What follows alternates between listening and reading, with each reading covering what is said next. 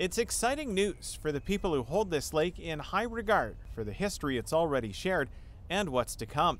About 10 staff at Conservation Halton gathered to watch the announcement that it could be one of the Golden Spike sites. Now some attention is being turned to what it might mean for educational programming. Lots of thoughts around how we can interpret this new stage in the park's history through exhibits that we develop in partnership with our Indigenous partners, new ways of communicating. Some of that communication could include scientific terminology, which may be new for many of us, but it's language that will explain the research, completed in cooperation with several post-secondary institutions.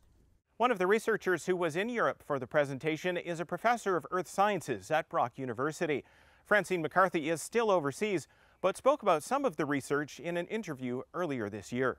All of the experiments that were done on the sediments, the various kinds of measurements, show that 1950 is a perfect year to choose. It is where we see a sudden shift in sedimentation in Crawford Lake, which reflects the atmospheric changes globally.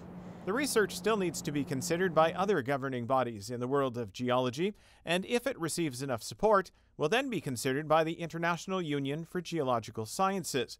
Whether or not a new epoch is confirmed, Crawford Lake could still be forever marked in history. If the Anthropocene is added as an epoch, it will need a first age, and at present the idea is to name that the Crawfordian age.